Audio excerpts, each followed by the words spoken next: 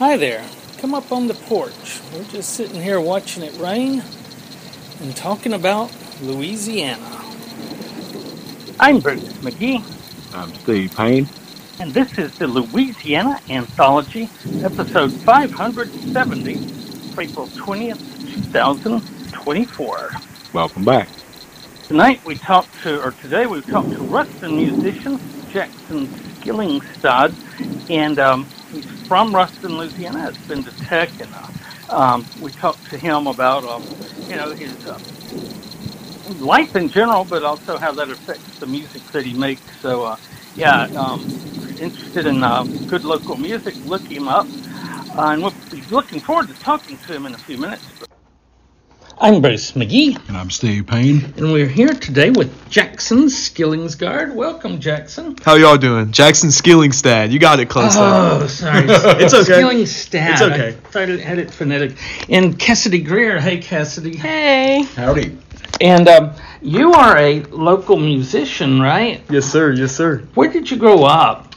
So I originally grew up around Dubach in Ruston. Cool. And then about fourth grade, actually, I moved to West Monroe. Now, were you coming to town, or did you go up to the school at Dubach? I never went to Dubach. Oh, well, I went to Heiko for a year. But I was a bad little kid. They threw me right out of there. So It is way out in the country, and it's across the road from this Methodist church in the valley. And I've been to stuff at that church, and The prettiest part of Lincoln Parish. Did they close down Heiko? they did, yeah. Closed down Dubach, except for the elementary. Yeah. Yeah, Dubach area is Stephen's ancestral. Dubach and Hilly. Okay, That's where my yeah, family well, from. see, my grandpa lives in Hilly. Currently, my grandparents do, so. And who is he? Daryl Campbell? Okay. Well, that's his section right there by, Donnie Brown? Yeah, I know the name. Yeah, okay. My parents knew him, but Yeah, so right down the road from him. Oh, I used to live at Kimbletown, which is Sharon, which is like 5 miles further than Heiko. Okay. Maybe 4. It's 4 miles. But, there was it's a town with like 10 people, and they have 2 names for it. So. we're a Hilly. There's that bad curve, if you know what I'm talking about, up in the north side of Hilly, and it makes a bad right angle curve. It goes south, and it goes further down, and it passes a couple of houses, and this old blue-looking house, that was my great-grandma's house. Okay. With siding on it now. This house is well over 100 years old. And then there's another bad curve where the railroad tracks used to run through there. Right, I know what you're talking about. That was where my great-granddad had a general store. Okay. My granddad was a postmaster. Hilly had a post office. Okay, The road, that's hilarious. road from here to Dubach's been widened, but also straightened a lot. These roads used to just kind of wander through the hills. Makes it hard to drive safely when you've got a nice straight road. The promised land. A lot. Yeah, I know, right? Boy, I was really ready for it, and by the time I got it, I was not living up there anymore. So you grew up in West Monroe and went to school there? So I moved back at the end of 8th grade year. So moved back here. yes, sir. I went to actually Dubach. I think it was the last year or the year before they ended it. Dubach Middle School or whatever. It was at the old high school though. But So where'd you go in Monroe? I went to Holland Elementary in Westridge. Yeah, cool. So so you graduated from Dubach High? From Ruston High. Because Ruston they High. closed it down. I was about to say, I thought that Dubach had closed. Yeah, they closed it my freshman You have year. to bust so. the kids all of Ruston, and it's like 13 or 14 miles. I guess, transportation being so much easier, Dubach's skipping a jump away now, but, going up 167, it was not in the old days. So, where did you start getting interested in music?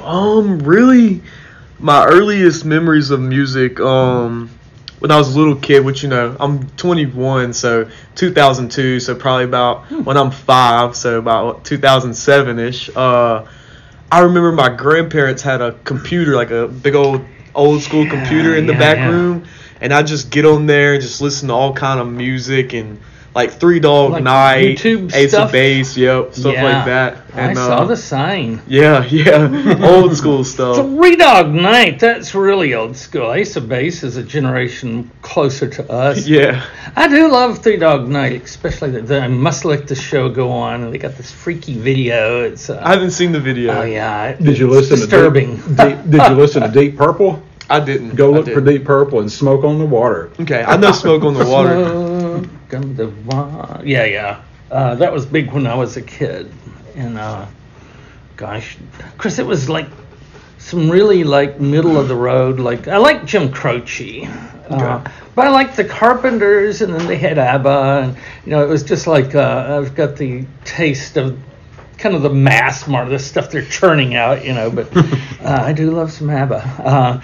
So what were your musical influences? Like, who did you like the best? Yeah, so those two names I just named just kind of subconsciously, but growing up, some of the best, my favorite go-tos, I grew up earlier on, I grew up real rap heavy, like real just kind of obsessed with hip hop.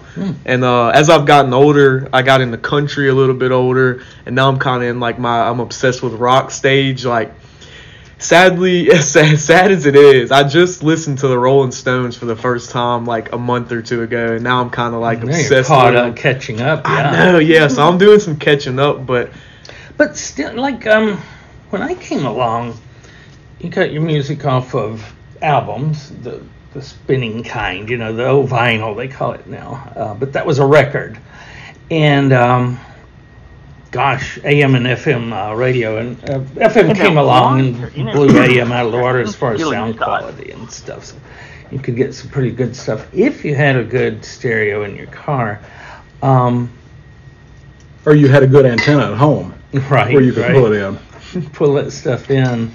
So and you heard what they played, and I mean, every now and then you'd hear an old Elvis song or old Johnny Cash, but it was mostly current. And so getting in touch with the older stuff was really hard. And I've noticed over the years that not everybody in my class will have heard of Three Dog Night, but some of them do. Like, you can just go back and get in any era that you want and watch that. Yeah, I'm super appreciative for that, because yeah. I feel like that's something like I've never got to experience Prince, and he's kind of big on he never wanted his stuff to be online, and his family didn't want his stuff online. And I feel like as cool as that might have been in time, like here I am, someone who's obsessed with music history and music, and I can't really just name you a bunch of Prince music, just because of that fact. But you can you can make money off of stuff selling it online now. It's not like it's all stolen, but it's hard to make any good money on that. Right. I noticed that, like, we wanted to put some Ernest Gaines. He was probably our best known author when we got started, living author. But, there's nothing, not a thing by him on the internet. Like, they kept it all boxed up. It's paper only, I guess. And it's your classmate Julie down in Natchitoches, Julie Kane. They wanted to get some of his stuff for an anthology she and some friends were putting together. And I think the people, like the copyright holders, I guess the estate/publisher, wanted something like $9,000 or $10,000. Well, when we were looking into it, it, ended up eating some of the cost eventually. It would have been $3,000, and we finally have a little budget now, so we could give somebody $100 honorarium for being in ours. But $3,000, go buy that guy at the bookstore. That's how he wants to do it, and let him do it. But we don't have any of his stuff on our website. I don't think we've even had an episode on him. No, we haven't. We need to, for sure. Yeah. Yeah, it's unfortunate. And it is cool to like only be like, I'm on paper. There's a country artist, I can't think of his name, but he's like, man, I'm on a cassette player or I ain't on nothing. And I'm like, dude, like, but what about if you're like an artist, to me, art is big on like, I want to impact generations to come. So you need to be online. That's the only way to keep it in front just of them. Widen your reach. That's what you're doing. Right. There was gosh, around 2000, there was this mp3.com, and it was legal stuff. But people who were trying to break into music would upload their stuff and let people listen to a sample of it for free, you know. And it'd be complete songs, but then they'd like, okay, if you want more of this. And I got really like into some people nobody's ever heard of, like Fisher. It's a woman, you know, but I loved her stuff. I would listen to it. It's an audio appetizer. That's what I call it, because it's like you go to these. It was audio streaming. And like you go to Taste of Monroe, right, or down at the Civic Center or whatever. You do, even in Ruston, we got a small one, I think, and you go there, or like the Internationals Day, where they serve the foods of all the different countries. You know, the students giving away the first sample for free, and then they'll buy the rest. Exactly, and this is kind of like that. You go and you sample their music, you know, say, for free, like you, or even for say 99 cents. And it just went away, and then it became like, eventually YouTube came along and people were putting stuff there, and sometimes they have a video with it, sometimes it'll just be a placard there saying who it is. So what was your first instrument? Okay, so I mean, crazy answer, but voice. I'm just now learning, which I feel like, you know, I didn't really have the opportunity to grow up with just parents and everyone around me, especially like anybody who knew how to play any instrument, you know. So I've been taking guitar lessons with a guy who actually played a lot with Doug Duffy, and his name's Austin George. Cool. Stand-up guy. So I'm in the process right now of learning electric. I'm going to move to acoustic next, but I mean, me and her, we have a keyboard, a saxophone. So do you play in the band too? I just play around. Well, you know, if you get good, you can go on out there. And part of it, you just jump out there and start doing it, and eventually get better. Right. Yeah, so no band. No, unfortunately. When I have children one day, I'm going to push that down their throat. You know, I'm going to be like, dude, just, you know, go be in choir, go be in band. Well, like for my era, or for people like me, in school, you got to find your niche, right? The people you're going to hang out with. And mine were all in band. Like, band was a core. We started in fourth grade, the last 3 years of elementary, and then junior high, then high school, and it was more than half of my time, growing up, that I was in band, and these are just the people I was hanging out with, right? And it gave you a group. Even band was considered kind of nerdy, but there were a lot of us. What did you play?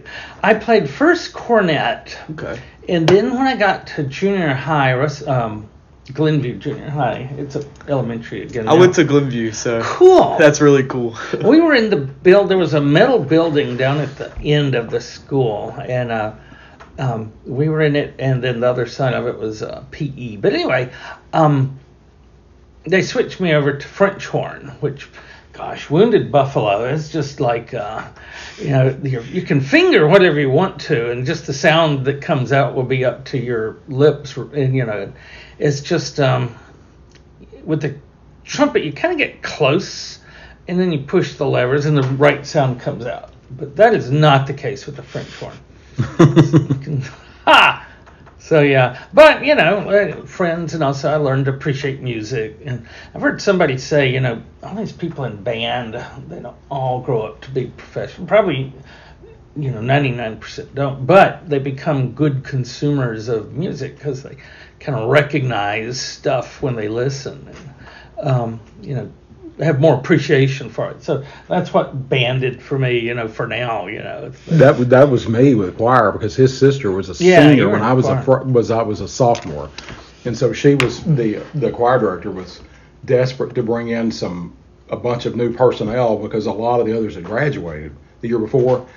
And so they needed warm bodies, basically, to staff those chairs. And so I was one of like 12 or 13 sophomores they brought into the choir that beefed us back up to like 60 or more members. And that gave you 3 years of choir. Yeah, I was in, Ruston High Concert Choir from sophomore year to senior year.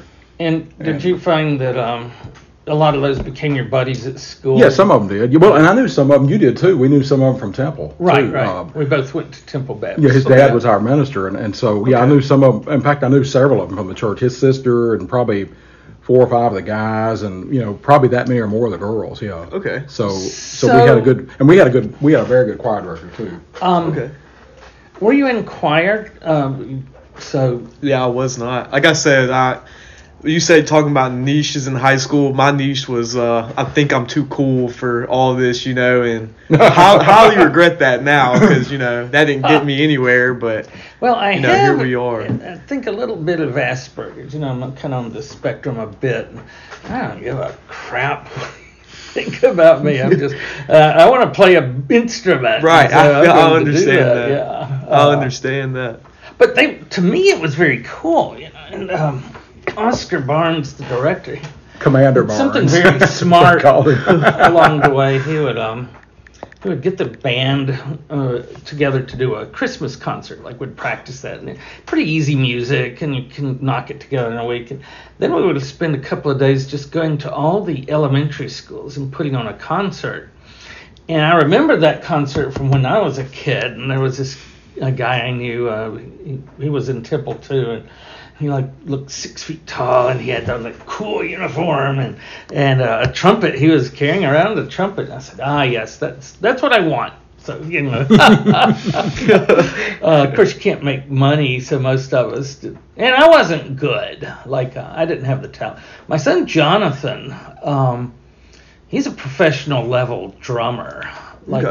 He went through tech. He was getting invited down. I know he played at Alexandria with their orchestra a few times, and just very, very good. And he kind of got burnt out, but I see he's starting with another group now. He lives in Florida, but they're doing something. So he's got too much talent just to let it go, without doing anything with it. Were you playing instruments in high school at all, or you just picked it up on your own? I just picked it up. I didn't really genuinely have any access to anybody who knew how to play instrument. Right. Anybody who had an instrument, and how did you teach yourself? Imagine there's stuff online. Here's how you play chords. Like I was saying earlier, really lessons helped a lot, and that's really a big investment. I think it would be good for anyone to make that wants to learn how to play instruments. Arts education. Yeah, and it's hard. YouTube's hard. People say YouTube. I thought you were about to say that you finished West Monroe High School because my cousin taught over there for years with Bruce's mother-in-law. In fact, they were big buddies, and she was a pianist. This is one of my mom's nieces. Is that over there on 7th? Yeah, it's a big one. And that's where you graduated? It's the I biggest. I graduated from Ruston. Yeah, he came back over here. Yeah. But no, I was telling her, I said, how Mama and some of that bunch, and her mom was my mom and his baby sister. And I said, how they got involved in music, don't you? She said, how? And I said, Granddaddy wanted them all to play because out in the small towns and country, there was no entertainment. This is this is before the days of radio. You realize, my grandparents on my dad's side got a radio in the 30s. So how did they learn to play? Some of them, like a lot of us, have a native gift for it. And my mother was like that from her mother, from my grandma. And she played by ear. She could sit down and play a piece. So they all just kind of figured it out. Sometimes they had lessons, but I think a lot of them. Yeah, a lot of them didn't. And they had an old spinet or something, but it was an old upright piano. She would sit there and play that, or upright organ, one of the two. So there used to be this thing called the singing tradition. Usually it was kids' Sunday, especially here in the rural churches. It's too small to have a Baptist church all the time. Week 1 every month was a Baptist. Week 2 is a Methodist comes in and preach, maybe a Pentecostal, maybe a Presbyterian on week 4. But then if you had a 5th Sunday, there was nobody to come, so you would sing all day. And they had shape notes, which looked like regular notes, on the page, but then they're shaped. And so people who can't read music the normal way can learn to read the shapes and know, okay, this is a third and this is a, So I had a great-grandfather that led those things. We've been musical for a long time. They were all over North Louisiana and South Arkansas. My granddad would take them up to El Dorado. There was a big one up at El Dorado. There was one up at Homer, maybe. Texarkana had some. I know that because they actually drove from Ruston up to Texarkana, and that's a little over 2 hours. Yeah. This is long before I-20 and I-49. Yeah. Oh my goodness. Went by Highway 80, and then you hit Highway 71 in Shreveport and went north. That's funny. But I mean, and I told my cousin, I said, so you know why he did that? How come? She says. And I said, because he wanted his kids not only to have a source of entertainment and creativity, but a source of personal expression, if you will. And I said he was that forward thinking for an old logger. That's what our granddad was, a logger. Yeah. And it was And he wanted them to be able to express themselves through music. nothing for us to be like sitting around on Christmas Eve and Uncle Shine. He was Mother Spell's brother. Boy, I got some names in my family. Uncle Shine comes in, and next thing you know, we're all gathered around the piano singing, Christmas songs. Yeah, Hootenanny. that's it. That's what they called them. Little bit of hoot. Okay, so when did you get a guitar then? Actually, she lets me use hers all the time. And, Talent alone. yeah, so I use hers mainly, and was about probably April. I got it in April, but I just started taking it like seriously, like fell in love with it probably like 3-4 months ago. I Cool. kind of head over heels in love with that guitar now.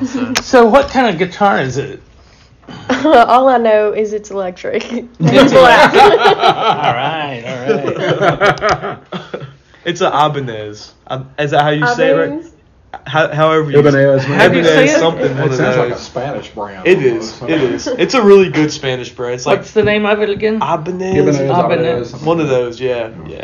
Well, Let's consult the Google classical machine. guitar style kind of, the Spanish really, they were on top. There was this guy named Segovia. Have you heard of him? I've got 7 or 8 of his CDs. Yeah, Yeah. a bunch. I'm a guitar head. My roommate at seminary, he was a really good musician also. And, he would sit around and play, at night after we got back home.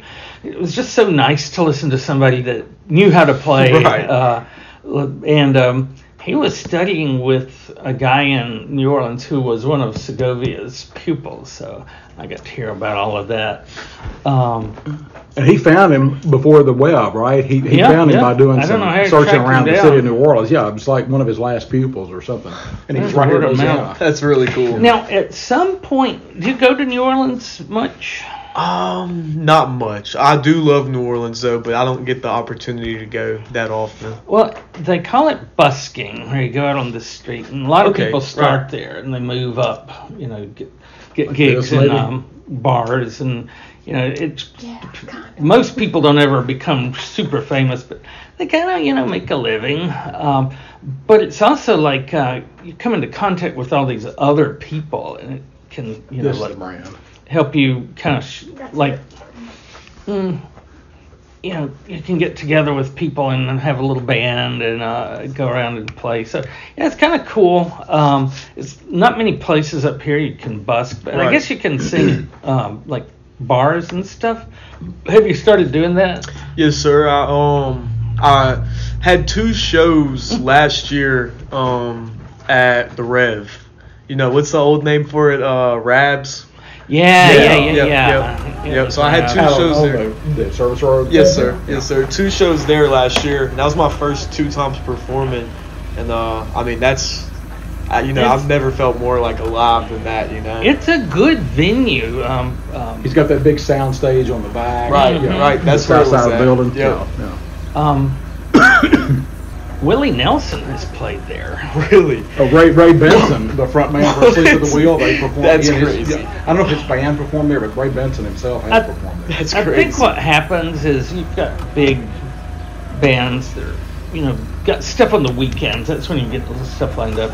You're kind of driving through the area from here to there. We could stop in on a Tuesday. Why not make some money? Well, we have and, a friend that knows. Well, he was the booking agent for a while over there. for Willie. Okay. No, for Raps. For Rabs. Monty Russell. I don't know. Okay, Monty's a guitarist and singer and songwriter, all three. Yeah, His he's name a sounds local familiar. musician. Yeah. You should hook up with He's sounds familiar. performed up at the Bluebird Cafe in Nashville. I don't know where all else. Yeah, Monty's kind of big time, but he's Okay. based right here in Ruston, down in Southwest Local We'll have to Parish. make that connection after. Sundown's Monty's a pretty good. good venue too. Like get out there in the patio on a nice I Saturday think they're night. closed, aren't they? Did they close? I don't know. They're for sale. I know that much. Are you serious? Yeah, I think they closed down. Oh man, that's That's gonna a be tragedy. In bad. person, I used to like to eat there sometimes. Yeah, I like Sundown, but it's for sale. I'm pretty sure it's closed down as well. I think it's for sale for like $3 million. I think. Oh man. Well, here's the Sundown Tavern. Let's see what they say. Technical difficulties. Please stand by. Okay. Looks like you're right. That was back in It says September. open now, but that doesn't mean anything. Well, that's a shame. That was a nice place. It wasn't nice. It is hard. It's not as hard as it used to be. Like you'd get a decent dining, restaurant in Ruston, and maybe make it a year or two, and then it'd close. It was just so hard. But eventually, well, we loosened the liquor license laws. Yeah. And because that's where the profit is, it's not worth your while. We couldn't get any of like Bennigan's. I don't know where we have Bennigan's, but whatever that is we have over on the interstate, they aren't coming to your town if they can't sell alcohol. Right. Yeah, permanently closed, it says. It's a shame. Well, I like yeah, their burgers. They I make tell good burgers. people that Ruston is not. We are going to be soon. I tell people we're not wet, we're not dry, we're damp. Right. We're damp, meaning you could go buy liquor by the glass. Yeah. But you couldn't go just buy a fifth someplace. Now you can. Now you can. Now yeah. you can. Now you can. Well, my dad had a lot to do with that. He was a The opposite or the. teetotaling Baptist minister. Okay. At Temple as well. So. Yeah, you been Okay. to Temple? Yes, sir. Yeah. Is your dad? How long has he been? Does he? He was there from 64 to 98. Okay. So Okay. he was there a long time. And along the way, we wrote a new constitution as a state, about 73. One a little less racist, perhaps. Part of the constitution was everywhere was by default open. You could buy anything anywhere, but they had room for a local option, and so my dad got everybody together. For some reason they teamed me up with like my best friend's dad, Mr. Washington, and it just felt so odd. Like, why is he not with Lane? But anyway, we'd walk around banging on doors and asking them to vote no. And the day before the election, this is great. There's this guy. He somehow got a speaker on his car, and he's driving around Ruston saying, "Vote yes, yes, yes, vote yes." That's like Return to Mayberry. The guy's got the speaker system up on his car, and he's hollering, "Vote for me, vote for Ben Woods, vote for Woods." He's running against Barney Fife for sheriff. Yeah. Well, that one was a classic, man. It was, and we were. Another band story. We were standing out on the field, kind of practicing, and here he comes. And he made the loop a few times. Vote yes, yes, yes. We want to get that alcohol. We voted no. And so, yeah, it stayed dry for a long time. But, yeah, he was old school Southern Baptist. He just thought demon rum, man. And I know a lot of the deacons, a lot of everybody drinks at least moderately. So Right.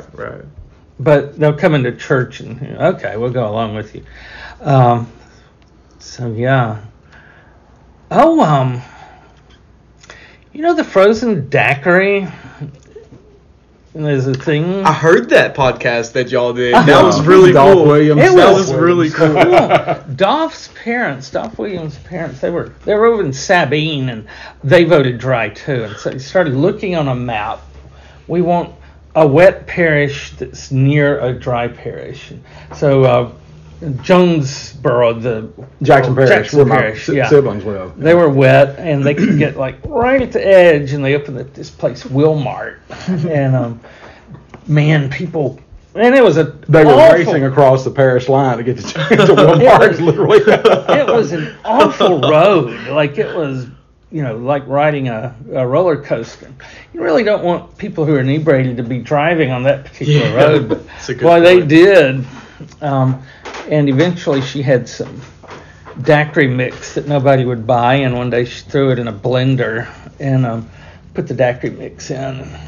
Some vodka, I guess, whatever she put it with, and man, those things started selling like hotcakes. Yeah, all the tech kids were rolling down to Jackson Parish. The hospital, their shift, the graveyard shift gets off at 7. He said we'd be getting there like 7:30, and there are these nurses waiting for their morning shot frozen daiquiri. Yeah, man. So, yeah, I know they're all over the world, but the Frosty Factory is right here. Well, let's go back to where you've been performing. So you were playing some gigs at some bars and little venues like that, pretty much. Who were some of the people that were kind of helping you, but also performing with you? Yeah, so there's a guy named he makes music, and I can't exactly recall his music name, but his name's Peyton Leggett, and he's a student from Tech, and we super randomly met. Can't even remember how we met, and he messed around and kept emailing the owner of Rabs and just kept emailing him, and finally got to sit down, and he was a big part of that reason getting me kind of on board, which, I mean, I'm from here, and I kind of always had like a decent size following, musical presence here, so kudos to both. I feel like both of us, we put on a really good show together, what I mean? If you got fans that'll come out and listen, they'll probably also spend money, and that's what the Rabs needs, or what are they calling it? The Revelry. Oh my gosh, we had where Dixie Theater is? I do. I want to go there really bad, but it's cool. They refurbished it now, but when I was a kid, there was a restaurant across the street. There was only thing you ever heard people call it was the P.O. Cafe, short for post office, because the federal building next door had once been the post office. So it was right there, but it had moved like 30 years before, and this thing says Pete's Place, but nobody knows what Pete's Place is. You go to the P.O. Cafe. Yeah, they were famous for their pies. Did you ever have a chance to eat there? They had probably closed up by the time we moved to Baton Rouge. Yeah. So I didn't eat When by the time you got back, it was. Yeah. Oh, and they knocked it down. It's a parking lot, so. Is it right there where that little mural is? Kind of. Yeah, it's across. Like if you're looking out the front door, it's just right across the street. Okay. Is that the big stone building downtown? What used to be the old federal building? I mean, so that's a parking lot now. I don't remember exactly what's now. Well, the big stone building. Yeah, that was the post office. Yeah. And it has maybe that some other government building look. It's a kind of a nice building, really. It's a nice building. I don't know what's in it now, but nicer than what they moved into. But very utilitarian looking. I know. Back in the day, they would build things to be pretty as well as functional. I miss those days. Like, yeah, McDonald's used to look cool. Like, where is that at now? Everything's so, I feel like, just straight to the point, just minimal. Cool buildings and scary clowns. Well, you look at clowns don't scare me, but anyway, they do some people. Like Ruston High School, it was built during the Depression by the PWA, which is kind of like the WPA. They called it the alphabet soup. But they went around states putting up public buildings, and Ruston High is a beautiful structure. It's got that floor on it that he said it's not actually marble. It's something that kind of looks like it, but it's cheap. But it's still looks better than anything Art that Deco kind of design too. It's on the National Register supposedly. Ruston High School. Really. It's a historic building. It reminds me more of a prison. Honestly, I went there 4 years and graduated, but that's kind of the feel I got out of it, though. So, I had a best friend who was my best friend. He knew how to get around stuff, and we would leave every day and go eat lunch and then come back, and it was the opposite of sneaking off. If you sneak off, you're going to get caught. And we would drive. There's this, loop. It was before they had the wall up there, or whatever the gate. And we would just drive up and drive through, and everybody can see us waving. Nothing to see here. It's like a Jedi mind trick, man. Somebody finally caught us, but we got away with it for months. They did not like you leaving the campus. I think they've held that principle pretty. They don't. When I went there, you would get in trouble if you pulled up in the morning and you were early. If you sat in your car, they would come knock on your window. Time to get out. Yeah, come on, man. Like, is school started yet? Then they kind of leave me alone, God, it's like Barney Fife, man. It's awful. Yeah, like, do they have? Do they have uniforms now? Yeah, yes, so sir. we didn't have uniforms. It really is like a prison. It is, which I kind of. You're not wearing orange jumpsuits. Right. And in the moment, I never understood uniforms, but now that I'm older, I kind of do, because there is a lot of people out there that don't have, proper clothing every day, and then everybody has the same thing, right? And so it kind of, but there's some stuff. If that were their goal, that would be one thing. But I think a lot of it's just control. Like, I think it is too. They're terrified of losing control of the place, and I mean for good reason. Back when I was there, it was going through the early stages of integration, and there was a lot of unhappiness all around. Everybody's mad at everybody else. So you had to kind of keep a tight lid, and I think just 50 years later, they're thinking, it's going to happen any time. These kids are going to rise up. I kind of think not. I don't think so either. I think they're a little too, which I'm not criticizing them, but if you don't have on a ID with your name and picture on it around your neck, I mean, that's detention. You're suspended. Oh, man. You can't wear jackets, can't have backpacks. Right. I get it to a certain extent. Can you have the clear backpack? I don't think so. So you got to haul something under your arm, I guess. Yeah, you just have to have a binder on you at all times. My son has his junior in high school down in New Orleans. They wear uniforms, but they can wear those mesh backpacks that you can see through. Right. They tear up real quick, but they're also really cheap. So, have you started writing songs yet? Yeah, yes, sir. Definitely. Every song I've ever recorded, which is probably a little bit over maybe 150 songs. I've wrote all of them. Lot. Yeah, it is. Are you putting them online? Yeah, yes, sir. They're on Apple Music, Spotify, YouTube. I want to get some cassettes made. I want to get some vinyls made, but that's going to come a little bit later. That's an investment. It is. But, if you've got enough followers, when you give a concert, got those at the back selling. And the T-shirt, make sure you get a nice T-shirt design. Right. What you call your group, or do you have a? It's just me, just solo. Everyone knows me around here. I used to go by Astro Jackson, and that's what everybody calls me Astro. I kind of like that. But I think last year, I kind of was just like, I'm a big, huge Elvis guy, huge Johnny Cash guy. It's funny you mentioned them earlier, and I was just, like this is their name. Like, I want to go by my name. You know what I mean? Right. Like, I pictured Elvis's name across that Las Vegas hotel, the big red letters Elvis, and I was just like flashing in red. Yeah, and I was like, that's his name. It's not can be Jackson. Thank you very much. No, you'd never get that last name up too. It's too long. It is long. It is long. It is long. Yeah. How do you spell your last name? It's I'll spell it for you right now. It's Skillingstad.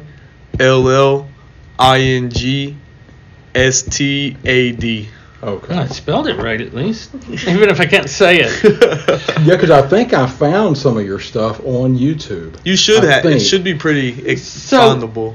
What all instruments do you use? Like, do you mix, like you do drums and then guitar and mix it all together? Or? So, I think the new age, which I'm completely for the old ways. Like, it just costs a lot of money, or you gotta know a lot of people to do the old way. But the new like my generation is, people can make electronic beats and stuff. Like there's a guy I work with religiously from New York. His name is N.M. Cercio, and he, we kind of both started off just not the greatest, and we've been building together for probably like 4 years now, and that's me and him pretty much that's who I use all the time. And he makes the music instrumentals on his computer and all that, and sends them to me. But there's also guys that play the guitar and they turn it into beats on their computer, and then I use that. So it's a mix, but definitely my ultimate goal is to live band behind me. Do you use Audacity or GarageBand? I've used both of them a little bit. There's a program called Pro Tools, and I'm a big Pro Tools guy, but I've definitely used Audacity. And so they're another kind of like Audacity or something. I would say maybe, not to down anybody's company, but maybe a little bit better, a little bit more expensive. Oh, well, I like the price of Audacity. Yeah, what is it, free? Is it free? Yeah. I do too. That's the price price is point, right. man. Right. The price is right. And we've been we don't do music, but I've been mixing the podcast, and we have segments like the introduction, and that's a separate file. The music, whoever that is, and we try to do a different music every week. That's a different file, and then the actual interview, And then the outro. and then another file are the. We went through this process like. What's going to be our intro? What's going to be our outro? And I was trying to think of music that would represent the whole state, but nothing does. We've got too much diversity. And one night I'm listening, it had been a rain in Alexandria, and it was kind of blowing off. You could still hear a little thunder, and the frogs were all awake. I said, yeah, you hear that everywhere in the state. So that's our intro. So did you record that, or? Absolutely. I was Really? sitting on a bench by a pond in our apartment complex. Really? Yeah, That's cool. yeah. I had no idea. She asked me, she was like, I thought this was recorded. I was like, nah, it's sound effects or something like that today. Like, that's funny. I recorded it personally, and then I did the hi there, and I had my kid. We were just trying to get this going. Had my kid at McDonald's. He was playing in the playground. It was another rainy day too, and it was too noisy in there, so I went outside and waited till the cars were quiet. And I did that standing by the McDonald's. That's funny. Surprisingly good sounding, and I've never had a reason, or we haven't, to go back and redo it. It seems to be all right. We should have had a mascot as the red ants, like fire ants. Right. Because they're fire ants from Venice all the way up to 3 states, up there at the Arkansas, Louisiana, Texas line, up there way above Shreveport. Right. There's fire ants all over the state. So we had a fire ant as our mascot. Here's the power of a nice logo. Like, we initially were the Anthology of Louisiana Literature, and we actually got an editor to talk to us. And she wasn't terribly interested in what we were doing. She shortened the title, get Louisiana up front. So we changed it to Louisiana Anthology. And Stephen had the idea of using the state map to be our L. Tech does that, right? Okay. La Tech. Okay, you're right. Yeah, it's perfect because it forms the shape of an L. So. Perfect, yeah. Yeah, it's a great L. So, and it's, it wasn't the thing we thought of first, but once you get to that point, you say, oh, yeah, this is going to be us from now on, And we need to start saying, like, from Lake Providence to Lake Charles, and notice how this follows, and then from Venice to Vivian. Well, that forms the 4 corners of the state. Oh, it's just confused people. It does. Yeah, it forms a part It of does. the state. The only exception is the Florida parishes. You'd have to say, I guess, from Bogalusa to someplace over, around Lake Charles. Right. But the point is, it basically forms the shape of the state. Right. From the 33rd parallel at Arkansas down to the 28th parallel at Venice. Right. So, or down below that. Yeah, so we've got a brown one. I like that. That's really cool. And our other. Oh, it doesn't show up here. I don't have my. When you put it on the desktop or the laptop, it reconfigures and you see the white thing, but it doesn't show up here because we were making it so it would hop around. So yeah. I mean, Do you have like a website that's yours? Yeah, yes sir. I got two actually. One for my music, and it's my first name and last name music.com. Just all one long thing? All right. Yes sir. And then my second one, I'll give you the ad for that after. It's I have a clothing brand, just real Ruston, located in Ruston, you know, and that's kind of my other little passion, my other art That's form. cool. And So you're getting your swag going. yeah, yes sir. I wanted to bring y'all some stuff like a hat or something today. Stock is low right now. It's more of an online. As soon as somebody wants something, I'm like, okay, well, let me order it in real quick type thing, you know. But it's legit. Well, here's our kind of song, Tequila. We do. Yeah, we're thinking about a store, like swag store, and have definitely stuff should. like T-shirts, Hoodies, hats, mugs like this. Right. Yeah, right. that would be nice. I think y'all should. Fridge magnets where you put it on your refrigerator.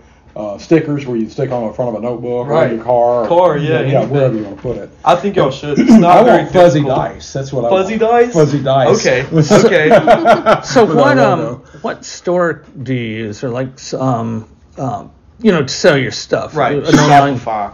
Okay, I've heard of Shopify. How do you like that? 10 out of 10 for me. And will they do an on-demand version? Like That's what I 'cause do. You don't want 1,000 shirts. Yeah, I'm just not Tommy T. Hanging around in You know your- what I mean? Right. And then you But- have to slip it to the box and put it in the mail. And, if you've got just print on demand, they order it, that one gets printed. And it's more expensive, but, especially starting out, I think it's the realistic. I think so. There's no way Steven and I are going to sink, $1,000 into, a bunch of different swag and hope it sells. Right. That's the other thing. Yeah, you So have what- to eat the cost at that point. Really. What of yours is selling, like, the best? Clothing wise, definitely hats. Hats. Definitely hats. Are they like baseball cap type Yeah, hats? people love that. The Richardson 112 hat. That's the thing in style right now. Probably I could see a little bit longer, a while longer. It's just super basic, super home style. It just kind of fits, kind of fits with jeans, kind of fits with sweatpants. Oh, right. Yeah. It's kind of perfect. Well, I mean, I've never seen like logos and stuff like on a cowboy hat or a beret. Right. And Right. it's just it's kind of the mark of the baseball cap that it has some kind of logo on it. And you got to decide, okay, what's going to look cool on this. And you don't want it too long or nobody will be able to read it. So maybe Anthology for us. And it needs to be eye-catching too. Right. It has to meet certain criteria. Like you said, it needs to be short and maybe memorable. It needs to be eye-catching. It ought to be aesthetically pleasing. You ought to see it and say, well, that's kind of pretty or that's nice or whatever. Right. Instead of something, unless if you're trying to promote something that's ugly or whatever. I mean, really, Yeah. Like out of a horror movie, for example. But yeah, it ought to be something that looks good to the eye. I like the fire ant idea. Yeah, I think that's kind of funny. that's- Little antenna, Yeah, I mean, I think that's really, yeah. I think I that thought could- we should have like a Louisiana society, maybe even for the arts, to call it the Crawfish Catfish Coalition. Yeah. Crawfish, Yeah. catfish. That's Coalition, pretty yeah, good. because of the crawfish down south and catfish up north, right? Right. It fits. Hey, we got the Yeah. crawfish up here too, or sometimes we do. Not this year. Sometimes. I haven't had a crawfish in almost a year.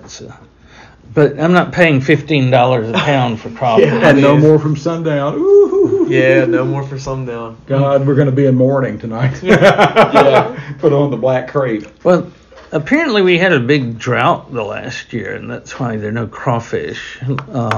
So yeah. It was a dry summer. It's been wet ever since then, but it was a dry summer last year. I guess it wasn't wet when they needed it to be. Right. So what genres do you like to play? Yeah, so like I said, I kind of grew up on a mosh pit of stuff, a gumbo of stuff, and I can't. My biggest struggle is when I go to upload my music and they ask me what genre is this. I'm like, I don't know. Right, I yeah. have no idea. It's just kind of, sometimes I'm feeling real country, sometimes I'm feeling real I make some songs that try to sound kind of like Little rock and Elvis, roll, yeah. rock and Rockabilly. roll, right? Rockabilly. Do you do rap? I do. That was my I'm kind of away from it now, just because I feel like it's a little bit older. Right. The things most people rap about, it's not really pleasing to me, or whatever the word is to me now, so it's more rock and country kind of now. Right. But. So do you want to play us a song? Oh yeah, I could. I got your guitar. I can't play any of my music, unfortunately, myself. But I could either do an MP3 or email y'all an MP3. Yeah. Or we could down one from like we've done with from YouTube. with our friend down south, and she's from New Orleans, and she performs in Miami now or someplace in Florida. Who is the that? jazz singer.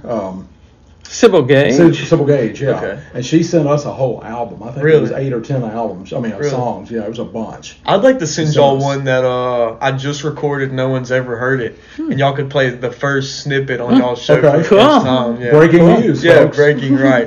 Beep, beep, beep, beep, beep, beep. Breaking news. We don't have. Well, sometimes we have announcements that aren't anywhere else. It's not that often. Well, but- tell us about that album, because I've been dying to tell my cousin about it, because he lives up there. But Darbone, that album Right. that you cut, my cousin lives right by the state park, actually. Right. east of So, do you know where Pea Ridge is?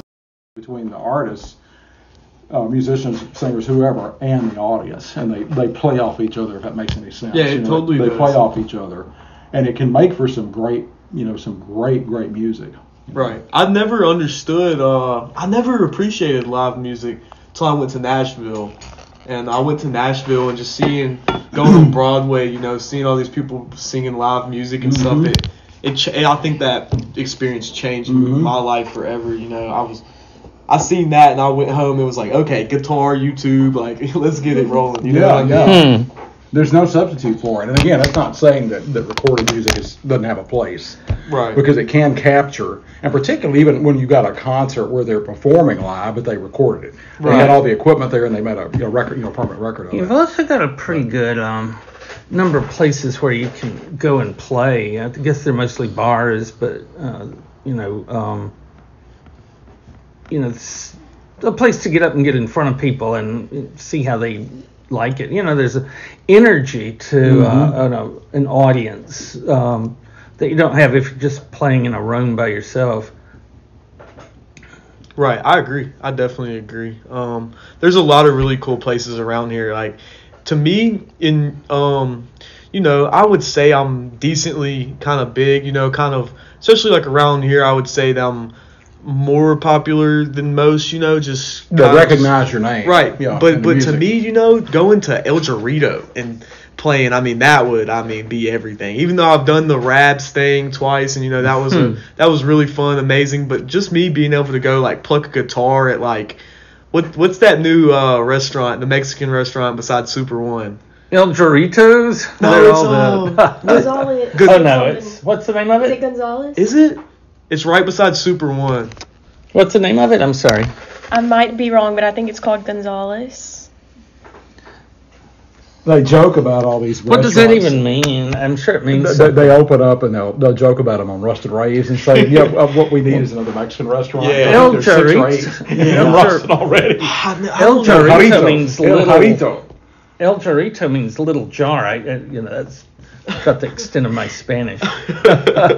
Yeah, I don't know what the deal with Mexican Like restaurants señorita, El Jarrito. Little lady. Diminutive, right? Yeah, You put it little on the lady. end and it's Signora. small. Well, I was using the Italian pronunciation, but still. But yeah, let me ask you this: have you performed any in Shreveport? 'Cause there are a lot of places over there. I have not. You ought to Definitely try on to the get some list. gigs over there. Okay, You know? definitely will. There's a super talented guy over there around my age who does violin, and he's kind of taking off right now. It's really cool to watch him. His name's Q Major, the violinist, I think. And so Shreveport's kind of they're doing really good. They've got a serious art scene. They've had one for years over there. Like I was saying when we were sitting down here, this cousin of mine that I don't know, well, it's one of my dad's, cousin's daughters, but she performed. She's a keyboardist, but she's with a band, and it's not just 2 or 3 people. It's 6 or 7 of them. Do you know that band's name? I was looking on her niece's page trying to see if I looked around enough, I probably could find them. Right. Okay. But yeah, they've been doing stuff probably I think since the 80s. They've been around a lot. Yeah, this cousin is much older than I am. She's probably late 60s, I'm thinking. That's really cool. But yeah, she's the keyboard. She's the featured keyboardist for the band. Okay. Yeah. With the entertainment industry growing over there, they've got big stars that'll come in to do something and leave, but they got people that live there all the time, and they've got a lot of talent. And, they got to do something when they're not doing a movie or a TV show. So Right. It seems like doing local concerts would be a good way to supplement that. And maybe even recording. There might be a studio over there. Yeah, I believe there is a couple. Although- There's got to be. You can probably set up a home studio that sounds as good as, because the technology is so much more sophisticated and so much cheaper than it once was. Right. Used to when a studio and it's got the, egg crates all around, Yeah. to keep it quiet, and the mixer with 1,000 knobs, and you got to really know what you're doing to know which knob that. Right. Like, I have a $700 really nice camera.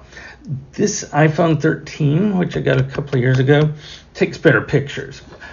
Probably because it's more close to idiot proof. Like it'll do whatever needs to be done to make it a nice picture. And for me, it's like all of these things to, what's an f-stop, an f-stop, stop. And it's just like, but this thing you go out and there's a little like X, and then if you get two X's, that means you're moving. So you try to get the X all back together, and then you'll have a nice still picture in the dark when it's finished. So, And you have to learn how to use the equipment. I mean, it's not like you're born. Well, doing it, right. These smartphones are much more intuitive than whatever was before. You've seen cameras. You know how many dials and settings there are. It's a lot. Well, I see we've been going about an hour. Did we leave off anything you wanted to talk about? Not really, just wanted to say I didn't get to tell them that, but been listening to y'all. I've told y'all this already for about a year, I'm so happy somebody's listening that I'm not having to make them listen. Okay, your assignment is to listen to this episode. Right. And just hope they do, But, right. Yeah, I appreciate what y'all are doing. There's somebody that's got to talk about the stuff that y'all are talking about. I'm excited to see what's going to be the fact of the day, the fact of the week coming on this episode. Yeah. I love that segment. Like, I do too. Today in Louisiana history. Right. Big fan of that. I was telling her about that today too. I'm a big fan of that. No, it started, just me and Stephen talking for an hour, and then we started doing more and more interviews, but then we wanted to add, like the music section, this week in music and postcard from Louisiana. Yeah, right, that's it. Right. Pretty much, yeah, right. Yeah, and those are mostly music, and then we have the 3 updates: and New Orleans history, Louisiana history, and this week in Louisiana, like what's going on right now. And that's when we profile the festivals and events. events. We really had to stretch it during COVID but what we did have were these parks and lakes were open, and it's outdoors, and you could go there and not be in the house, driving everybody crazy. And there was cabin fever. Yeah, we did a different park every week, and Okay. like a bike or trail, and there's just different things you could do that were COVID safe. So, Right. Yeah. Somebody should write a book about the Louisiana State Parks, because they're some of the nicest ones in the country. Hadn't been. Some of them are all around the state. There are literally parks, if you can believe, on the Gulf. There are literally campgrounds on the Gulf of Mexico. I've seen them. I've seen Really? photos online. Yeah, they're down there below Venice, of all places, down southeast of Venice. Yeah. Wasn't the second national park by Teddy Roosevelt here in Louisiana? Yeah, the National Wildlife Refuge, the Breton, down there around the Chandeleur Islands. And the teddy bear. He was here on a hunt, and we had no luck all day. And so after he got back, we had this sad-looking bear chained to a tree and said, "Okay, you can go shoot it, Mr. President." I'm not shooting that bear. That is I'm not going to shoot it. That's not bully. Bully. So anyway, it became the model for the teddy bear. It was a famous, like people were talking about him not shooting the bear, and so somebody said, I could make money off of that. it was as close as you'd get to environmentalism in that time. It was Right. conservationism, they called it, but yeah. But Bruce was saying that it's not only the only one that he visited in his lifetime, but we've got film footage of it. Really? Early film footage, yeah, from like 19. I'll have to go find that. 1912 or It's on 1913. YouTube. Okay. Yeah, you can watch it. And they had evidently a couple of cameras, and I say that at least a couple of cameras because there's one camera filming them trudging around on the island down there. It's on one of the chandelures. Yeah. But also, there's another camera sitting up on a tripod, so they're filming the other camera as it's being set up. So they had at least a couple of cameras. Right. But yeah, they're walking around the island. You can see them. One of the islands that they visited no longer exists because the Gulf melted it. Yeah. Because those are those little barrier Really? islands Yeah. off the coast, Yeah. and it's down due south of Biloxi. It's they're shaped like a comma or like a crescent moon. Yeah. Well, you can look at them if you go to look at Biloxi on a map or on a globe. Look due south of Biloxi, and they're due south of Biloxi, Mississippi.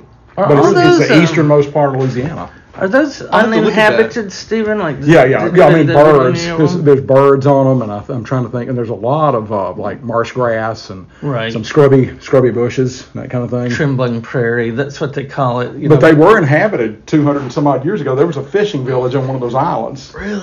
A little I'd like to fishing go there with village. like a metal detector or something if there's any like. That would artifacts. be cool. Yeah. That would we be need so to take cool. a field trip down there. They you got know? these. Yeah, count me in. They got these YouTube videos of some guy with a really heavy magnet, and it's on a rope, and he keeps throwing it in the water. I know what you're talking dragging about. Yeah. stuff out. Yeah. And, oh, here's a pipe bomb. Yeah, like what? And, so they call the cops, and the Well, cops have we've got we bridge actually blocked up. the And they're like, the would great you quit historian playing with that dang magnet? the great historian Doug Brinkley had written a book about Teddy Roosevelt and the founding of the national parks and all this, and We should have that person on. Well, he wrote a thing about the founding of the Breton Wildlife Refuge, and so I said, wait a minute. If he's quoting from this, that means the article still exists. That means we can find it. And I'm good at that kind of stuff, apparently, at least according to Bruce. And so I just went on a hunt for it, and I found it. It's in Scribner's, the old magazine, and that company still survives, Scribner's Publishing. And being that old, And- it's public domain, Yeah, so you yeah. can put it on our website. And it's not a Really? short article like a page. It's 15 or 20 pages. He became a columnist. We've for been Scribner's working after on he that, retired haven't we, from public Stephen? life. Right. Yeah, I think the students have. Yeah. in the hopper or whatever. But yeah, he wrote this extensive article about that island, those islands, because it's a group of them, and he was outraged because rich women in the Northeast were what they were doing. This is capitalism at work, literally. But the hunters were going down to the chandelures and they were killing the birds just so they could get the plumage for the women's hats. Yeah. Yeah. The worst kind of capitalist, Gilded Age excess you can Right. imagine. Right. And Roosevelt was outraged. And to his credit, he took that up as a cause. And this was, I think, when he was still in office. So what he did, he had that area protected so that it could not be, infringed upon in Yeah. the future. Yeah. Yeah. So it's kind of a nice story actually. Yeah, so, that is really cool. So again, they filmed it. The guy, I don't know if it was the guy who was a McElhenney or maybe connected to them, but anyway, it was somebody pretty well heeled in South Louisiana. You see them go chugging up in their little boat, their little yacht, up to the coast of one of the islands, and the water's shallow, so they can only go so far in where it would end up grounding the boat or beaching the boat. Right. And so they get out and they got their pants legs rolled up and they get down and walk through the surf to the island. And the water's maybe, I'm 6'2", and so the water's maybe up, say below my knees. So it's really shallow water. Right. And they walk ashore and they walk around. You see them. I mean, it's really remarkable. It's 110, 115-year-old footage. Yeah. But you see them walk around the island. And it's not a lengthy clip. It's maybe 7, 8 minutes, 9 minutes. Yeah, but that's still. Yeah, it's pretty rare film footage, and Right. it's in the Library of Congress. It's all public domain stuff. Right. So when Bruce and the students get it ready, what we'll do then is have a link to the film, and you can actually watch the film, and it depicts what they were doing on the island. Well, we've been having to learn legal stuff, so you can embed a video on your website, and if it's under copyright, it's the person that has it on the YouTube, not us. So, they just take it down from there and it disappears from our site. But rather than upload like videos on our own website, which would be, how big they are. Yeah. They're huge files. It's just too Yeah. easy to upload stuff on YouTube, I agree. And it'd be easy, like you said, just embedded on our page. Yeah. Right. And this is public domain. It's a government, not document, it's a government film. Right. And as programs change and stuff, like YouTube is always making sure their stuff will play, and if we had our own thing up there, like real, what was it called anyway? Nobody can read that format anymore, that file format, and so because MP3 went out, Right. So right. yeah. Well, thank y'all so much. This has been great. And keep us posted, like, if you come out with the album or going on a big tour or something and want to publicize it, let me know. Let me and Steven know. You'll have to, at the when we leave, I'm gonna get you to send me that. I'd like to watch it. Yeah, there's another. The Times-Picayune did a whole 14-minute segment on their website. This is from 7 years ago, but it probably shows the whole thing. This is called Roosevelt, Friend of the Birds. Friend of the Birds. And it's really, I mean, the islands that survive today they're basically unchanged. I mean, they look like they did 100 and some odd years ago. Yeah. And there's all these seabirds. I don't know if they're egrets or what they are, but anyhow, they nest there by the thousands, and you can see them. And they fly in there and they all, drop their little nestlings or little, I guess you say chicks or whatever. And then they raise them up to a certain point and they fly out. And then some of the islands, like I said, there's not only the marsh grass, there's also a little scrubby vegetation around too. Right. So that's really cool. It's kind of cool, yeah. That is really cool. All right. Well, thank you so much, Jackson. Thanks so much. And thank you for Hanging visiting out. with us too, Cassidy. And good luck with your career. Yes, sir. We want to thank Jackson for coming on our podcast and sharing with us about his life and his work, and we appreciate that he was willing to spend some time with us, talking about his views on stuff. But for the Louisiana Anthology podcast, I'm Bruce McGee. And I'm Steve Payne. We certainly do want to thank Jackson. If you are interested in his music, he's got a page on YouTube. You can go listen to some of it. He's also got some of his music available for sale. So do go check him out. Do support these local musicians, particularly these young ones, because they're trying to kind of make their name and establish an audience. So again, we want to thank Jackson for joining us this week. We also want to thank all of you for listening in, and we hope that you'll join us for next week's edition of the Louisiana Anthology Podcast. Bye for now.